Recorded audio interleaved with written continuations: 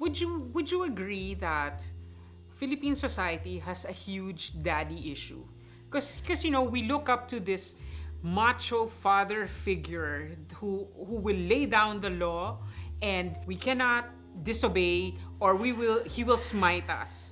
And then always, you have the moms and the titas hovering the background saying, kahit ganyan yan, ama po pa rin yan, gano'n, etc., etc., which we see in soap operas and so on. Do you think we choose our leaders based on our experience? I think we with do. Our parents, yeah, I think we do. Because there are some households that say, daddy is macho and it works.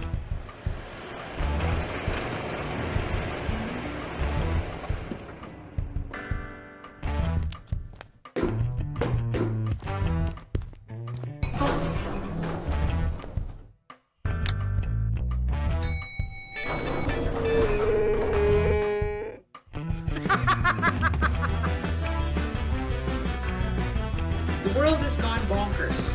We now live in George Orwell's 1984. War is peace, ignorance is strength, and crazy is normal. How do you stay sane?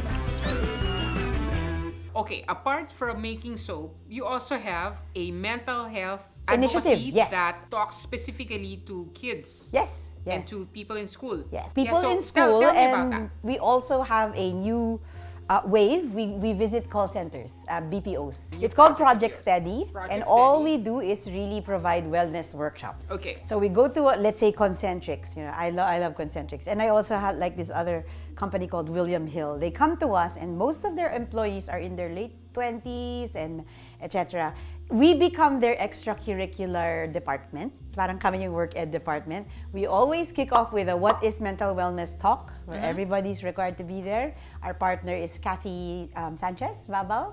And then we offer classes where they can sign up. Poetry, creative writing, watercolor, etc. Zumba, jazz, dance, football, etc. But my favorite, we have this thing called the Virgin Series. We want to hear from them. What have you always wanted to try? So they say, I have never touched a violin. I always wanted to touch a violin. So we bring a violin teacher or a cello teacher and they touch. So the only requirement is you should have never tried this before in your life, because the requirement of the class is lahat tayo mukhang tanga. Para walang agitated na and no one feels insecure because someone is so good at so it's called the Virgin Series, and it's their favorite because they really sign up. And some of them really have amazing suggestions, like, I've never ridden a horse and I've always wanted to. So we really raise hell to figure out how to arrange it for this, because I think if you try something for the first time, may kalawang na nahuhulog from your brain eh. And sometimes that's all you need. And you begin to think na things can happen that you never expected. Whenever we would have concerts for Rock Ed before in provinces, in public schools, I always like bringing this band called Paramita, because their lead singer is a girl, Rhea, and she's also the drummer. And when she's playing the drums and singing, I love the faces of the kids because they look like this. Pwede pala yun. Alam mo, even if yung nagka-1 minute moment lang sila and they said, pwede pala yun, ang laking nagbabago.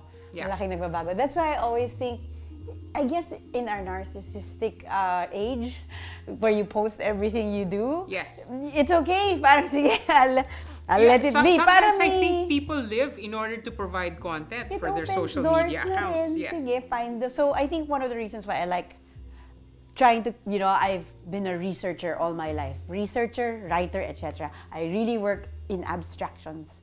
This is the first year where I'm producing something with my hands. The last time I did fine arts pa ako. Iba pa lang nagagawa ng comfort when you produce something with your hands and you can see. For kids, I really suggest you paint, do collages. I don't know what it is that you want to do, so that you can take a picture of it and post it on Instagram. Why? We can't stop you from posting on Instagram anymore. Pwede ba natin bawasan yung mukha mo? Kahit 8% lang ng timeline mo, at least something you created, a vase, a collage. Just to remind people that there is something called life. Yes, 3D, we forget. That is what feeds everything else. Yes. Can you imagine we get angry just watching the news because the spokesperson said something stupid? Me, I or don't watch the news at all. Oh, that's it's why the secret of that's happiness. why you look Because so I young. figure that if something is important enough, 10 people will Tell send me you. complaining texts or Viber messages, and That's a good I'll hear theory. about it. Yeah. I have to say this, imagine you watch the news. You see the spokesperson or let's say the Senate President say something really asinine and ang init ng ulo mo buong araw. Senator Soto or let's say Attorney Sal Panelo, they don't even know me. They don't even care about me. And yet they ruined my day. So kaninong akin yun? Kasalanan ko yun. I let them eh. Yeah. So wag. Watch your wellness. But if for some reason it's just healthier for you to react, then react. That's why you need to get to know yourself. Yes. There are some people, like me, my default is engaged. I get sick pala when I don't react and I don't engage in civic So what matters. how do you deal with the fact that I find a way to say something very diplomatically.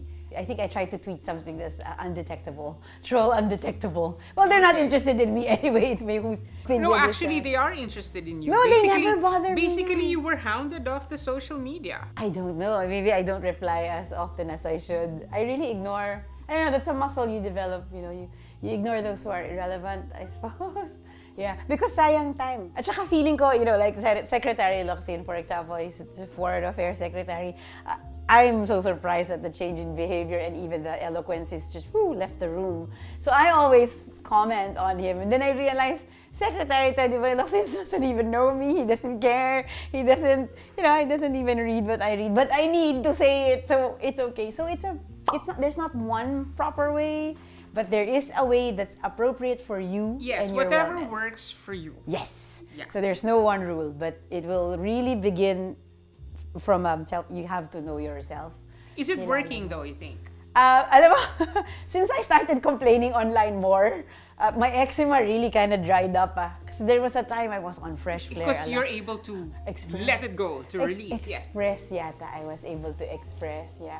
Do you not need this? Like, do you not need expressing I don't know anymore? I guess not anymore. As in, I'm good at closing off things. Yeah, yeah. I think closing that muscle is something that should be developed. Yeah, it's like if somebody's dead to me, they're dead to me. Yeah. I really think we should listen to nature again. Nature has seasons end, and we have people who stay mayor for 60,000 years and they're still there. And how do they do that with term limits? They let their wife take over, hold and the then place. Eventually, their child, children, their grandchildren, and then they run again, right? They come back, and I'm thinking, why? Because for 4 decades, you're the only one that can run? Yeah, are you the only people living in that city? I don't know. Is it arrogance ba? Like, because baka ako lang may kaya, so I'll do it? Or yes, I don't and know. also I have to understand, why do you want to stay? And also, why are they allowed to? As in, why do the voters keep voting for them? I don't. Yeah. That's a mystery too. But we run on who's familiar, yung pangalan. Kung hindi ka naghanda sa balota, pagdating mo sa precinct, ay, alam ko tong name na to, narinig ko to, and wala namang attached plunder, so I guess he's okay. And that's what got us, I think, in the end. Would you agree that Philippine society has a huge daddy issue? Because we look up to this macho father figure who will lay down the law, and we cannot disobey, or he will smite us. And then always, you have the moms and the titas hovering in the background saying, kahit ganyan yan, ama po pa rin yan, gano'n, etc., which we see in soap operas and so on. Do you think we choose our leaders based on our experience? I think we do. Because there are some households that say, daddy is macho, and it worked. Because we all feel protected, even if we lived in the middle of, I don't know, the most dangerous alley of Cubao. Yeah, the dad who will go out drinking, come home, beat you up, and then go off with his 10 mistresses and so on.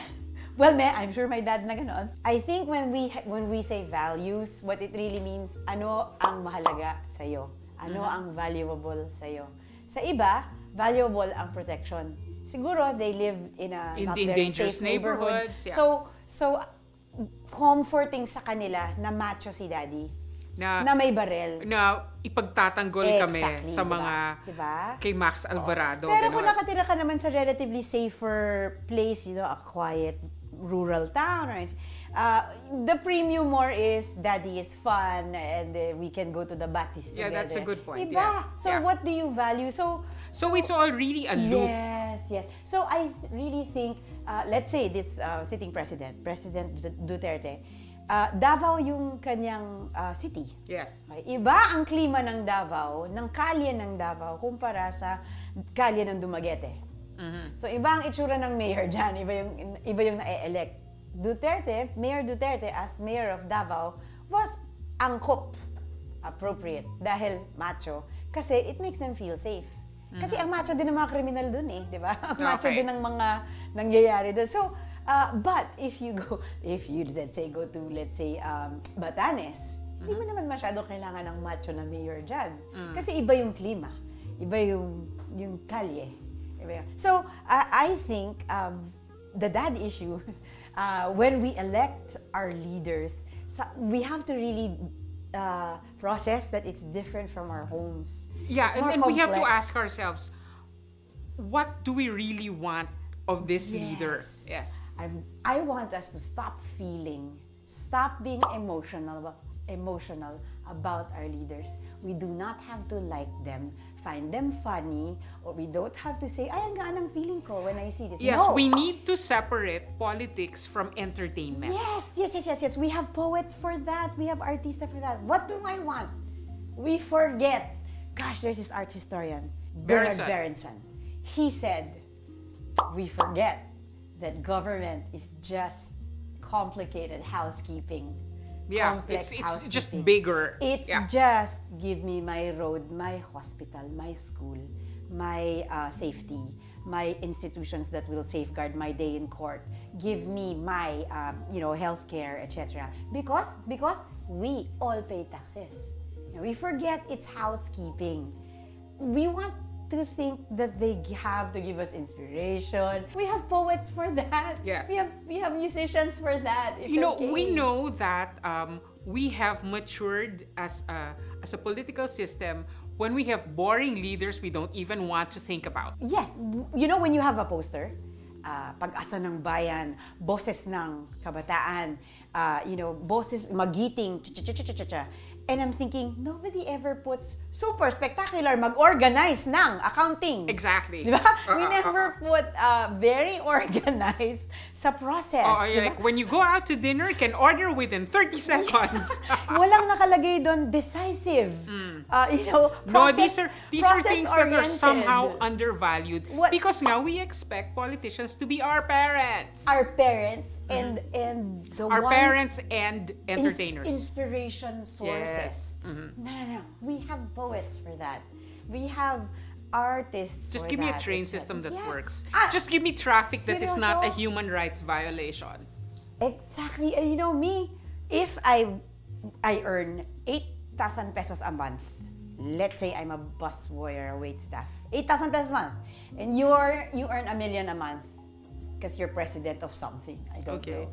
Dapat, when we go home, pareho pa rin tayong may clean running water. Pag may nag-disturb sa'yo, pareho tayong pwedeng tumawag ng police. Whether sa Forbes ka or sa ewan ko Yes, because our phones work. And within X number of minutes, nandyan yung police. Yes. Kasi it doesn't matter kung mayaman ka or ako hindi. Pag tumawag ka sa police, dapat nandyan sila. Kung magkasakit ako at sana hindi or ang mga anak ko or mga whatever, kailangan may malapit na health center, barangay clinic, na kaya man lang mag-manage ng emergency. Kung may mga anak ako, dapat within walking distance, panaginip to, within walking distance, may maayos na eskwelahan. Na hindi ko sila kailangan i-enroll sa, ewan ko, na sobrang mahal. So, ano nangyayari ngayon? Lahat ng taga-Alabang, yung anak nila nasa Ateneo, lahat ng mga nasa Loyola Grand Villas, nasa South Ridge yung... So, nagta-traffic. Lahat pa itong mga batang to, hinahatid, mag-isa, ganyan lang kaliit. Ang laki-laki ng bag, hinahatid, lahat sila may SUV. So, it contributes to traffic. They don't even walk. We don't walk to school. Even just that, the indicator of that says a lot, We don't enroll in the nearest school. Yes. That alone speaks volumes of how this government is not providing. For me, if we have good district schools, it solves 30% of traffic. Yes. I beep you not, really. And I then would we just forget. like to, go from point A to point B. in a reasonable amount of time without feeling that I'm being held hostage by the driver. I also need to plan more than 2 errands a day. Yes. Diba? It's like 2 is the maximum Max. number of things you can do in one day. Kasi yung third, medyo buwang ka na eh. By the time you get to your third errand, di ba? Parang, may it's just so difficult to get the most basic things done. Like, I just spent 6 weeks abroad, and I was thinking, this is why Pinoys, when they leave the Philippines, do very well because things work and it's not a challenge to just get the day's work done. I know. We put also such a premium on resourcefulness, don't you think? And I think that's really palusot. Like, ang galing, kahit walang equipment, kaya yung... and yet, this is not the way things should be. Diba? You know, I have to say this about our athletes, because I'm very involved in Mindanao Peace Games. Mindanao Peace Games is an all-girl athletic league, all-biological girl athletic, female athletic league in Mindanao. Kasi kulang na kulang yung sports. And we want more girls to be involved in sports. Para they're stronger. Because, you know, if a girl can run fast, may advantage siya to keep herself safe over the girl who doesn't run fast. Yeah. So that's Mindanao Peace Games. We always say, ang galing nila, no? Kahit walang equipment, umaabot sa SEA Games. Why? We should have given them equipment para umabot pa sa Olympics. Hindi ibig sabihin na dahil gumaling sila, that's the way they should always be treated. Of course, there is a premium in, you work with what you have, and etc. Oo naman, para hindi ka spoiled. Pero, merong yatang appropriate amount of support and equipment needed for somebody to feel some support. Grabe, ang hilig natin sa hinagpis no? So my last question. Sure. Because you've always advocated for, social change, and I'm sure a lot of people say, well, if you want change, tumakbo ka for public office. So, have you ever considered it? The biggest question, really, that we as a society must answer immediate before 2022 is, why do people who should be running, why do they not run? Why do good people with training, with expertise, with with the actual merit to run, why do they not run? Yeah, thus leaving the field open to assholes with money. Well, that's one percentage of the collective. Yes, there is that. But there are some naman na very little, but yes. Why do we not run? Can I run? Yeah, of course I can run. I mean, maybe I can run, but I probably won't win, but I can run. But why was it never considered for me? I saw a campaign up close, and I really can't do the song and dance number that comes with it. Do you think there'll ever be a day when candidates are not required to sing and dance? Like they were auditioning for... It will only happen. A reality show, It will only happen the day we say, government official, all I want from you is my hospital, my healthcare, my school, my bridge, my roads, the no baha, and etc. That's all I need from you. You don't need to be cute or funny or have the perfect wife and kids. You don't have to sing and dance or be nothing. It's okay. Give me your function. You're right. We must have a government that is completely boring but super functional. Yes. Yeah. But why do we seek the celebrityness still? We lost the meaning of celebrity, I think. It used to come from celebrate, Yeah. We must celebrate something about this person, so this person's a celebrity. Basically, celebrity has eaten everything, As in, it's not even celebrity, it's just fame, I think. Yes. Yeah, famous for being famous. Yeah. Like noon. Celebrated sila dahil either sobrang Bruce Jenner decathlon. Yes. That was not the best example to say. But we that's celebrate something about them. That's a good example because what came after Bruce Jenner, the Kardashians, what exactly are they? Exactly, diba? So, nagse-celebrate tayo dahil super galing kumanta, super galing umarte, or super ganda, sige, pwede na rin, super gwapo, super talino, athlete. But at least, yung celebrity is, there's something to celebrate, you know? Ngayon, yung celebrity is, who's famous? Yung celebrity ngayon, 1 million people hate you, so they follow your Twitter account. That's the thing. We are so afraid of being ignored, I think. Yes. That we all want the 15 minutes to be longer than 15 minutes. The Warhol. Hindi na uso ngayon yung I want to be alone. And in order to create something, you have to be alone. Yeah, I think so. I think one day we will relish our 15 minutes of anonymity. One day. But many I see they'd rather be hated than ignored. So they'll say the absurd thing like, yeah. Kasi nakakatakot for them ma-ignore. Now, why are they afraid of being ignored? I'm kind of used to being ignored. Is it okay to admit that? Because I'm one of 10 children of my mom. 9 kaagad yung kahati ko sa attention ng mom. So medyo sanay akong ma-ignore. Okay lang. In my case, I was an only child until I was 12. So talagang the super focus of my parents' attention, I was thinking, I wish I were ignored. Ako naman, sobrang nakita ko yung value ng maraming kapatid kasi kaya kong mag-blend in the woodwork at hindi mapansin. Like, okay, mapapansin ka lang kasi if you're failing na or you messed up na or pag-sampu diba? So naisip ko, bakit tayo hindi sanay ma-ignore? Medyo sarap nga diba? Many wounds heal in secret. You know, many wounds heal in the dark. So I guess stay there naman the correct last question should be, why can't Pinoys stand to be alone? What is so terrible about being alone? Wow, that's probably not just a Filipino thing. Maybe that's a human condition thing. I think in our language says it. In English, it's I love you. So that's I verb you, right? In Filipino, it's mahal kita.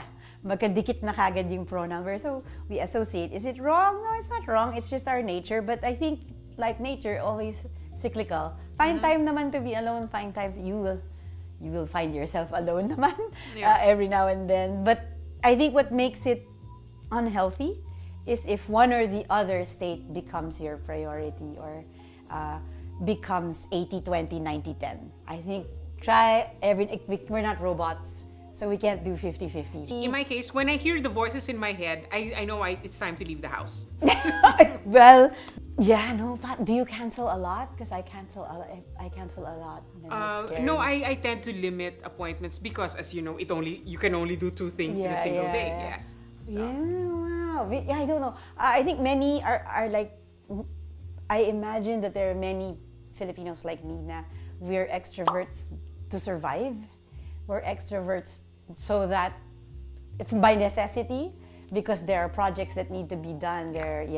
But I think everyone has there's no premium on an extrovert or who's better, an extrovert or an introvert. I think we're both. All of us are both. It's a matter of finding your 60-40, 70-30, right? But stay healthy, diba? In any case, how is your optimism level? Do you think things will get better? You know, woo, we ended with this question. I'm going to try your formulation. Yesterday I had a privilege of being with coaches and athletes from Mindanao. Okay. And I had to tell them, when people ask you, may pag-asa pa ba ang Pilipinas? Ang sagot ay, oo, nandito pa ako eh. Oo, nandito pa ako eh. Kasi pag sinasabi pala ng tao, when we're asked, may pag-asa pa bang Pilipinas? They really mean government eh. So, may pag-asa pa bang government? Iba yung sagot dun dun sa may pag-asa pa bang Pilipinas. Kasi may pag-asa ang Pilipinas, ako yun! We mix up state and nation and country. And iba government, yun. Iba yun, hindi. The Philippines is not its government. Yes. So when you say may pag-asa pang Philippines, of course! Have you seen our poets? Have you seen our artists, our athletes? Have you heard our rap artists? Our, filmmakers, our filmmakers. People, whoa, yes, our cuisine. That's breaking into the interglobal scene. Yep. Yes, may pag-asa pa ang Philippines. Oh, nandito pa ako, nandito ka pa eh. Nandito pa si Jessica Zafra, meron. But when they say may pag-asa pa ba ang Philippines, ay i-qualify mo hindi government yung tinatanong kasi iba. So the correct formulation of the sentence is, may pag-asa pa ba ang Pilipinas, hindi yung gobyerno ng Pilipinas, kundi ang Pilipinas mismo. Of course! Yeah. Of course! You want to ask the reverse? Like, may pag-asa ba ang government? Okay. Okay. I need to uncross my legs for that one. Meron. Because we're a young nation, please remember the U.S. had their constitution in the 1600s, 1700s. That's true. Yeah, and they're not doing so great either. Yes. And they've been around much longer. Yeah. Meron, may pag-asa. Kasi cyclical and seasonal ang Philippines. I think babaling tayo to a more polite next leader. I'd like to imagine makakapoy tayo sa makakapoy tayo sa kadiri jokes, sa medyo tanga na pa-cute na soundbite. It's tiring. Some of them think, oh, you know, maybe the fish was going to China. It's actually funny. Kasi yun naman ang orientation ni Senator Soto. One-liner. Sanay siya dyan eh. I watched him, he's a good guy, up close. I saw him when he said yung naano lang. Remember that when he was talking to Judy Tagiwalo? I said, I know you're a single mom. Oh, kasi sa amin ang single mom na ano lang. He said that, right? On the Senate floor.